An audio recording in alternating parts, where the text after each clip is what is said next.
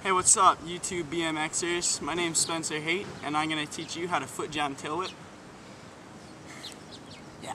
Well, okay, so for a Footjam Tailwhip,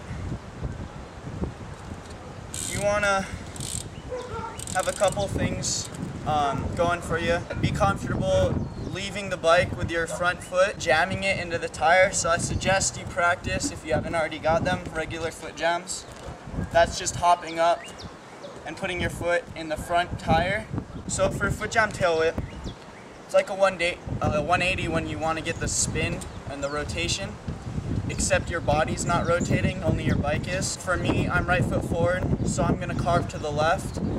If someone's left foot forward, usually they carve to the right and spin the bike to the right. When you're approaching your Footjam Tailwhip on a bank, on flat, just anywhere on the top of a ramp, you want to get a carve movement going. So that's, you're going to carve in to the turn that you want to go. So I'm going to carve to the left, and as I'm approaching the point where I feel the momentum taking me to the left, I'm going to hop up over my bike, jam the front foot into the tire, and with my back foot, I'm going to kick the bike out. And that'll cause the back to spin around. That's pretty much it. Show an example.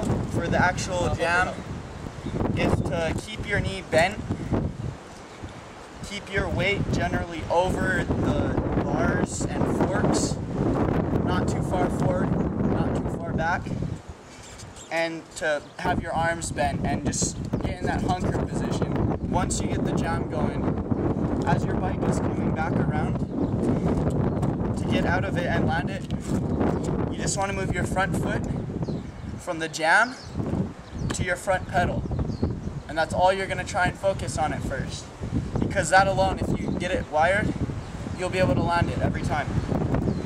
So you hop up into the jam, the bike's rotating around, and as it's coming back, you hop off from the jam to your front pedal, and you just have your back foot on your back pedal after.